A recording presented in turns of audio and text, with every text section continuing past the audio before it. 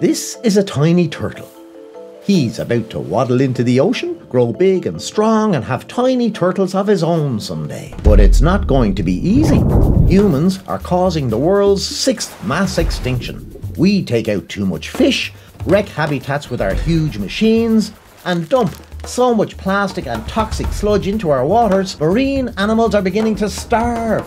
Climate change is making it worse, obviously, by altering habitats faster than their tenants can adapt.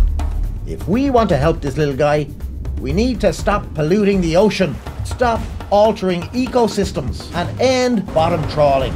Not in 50 years, not next year, but now.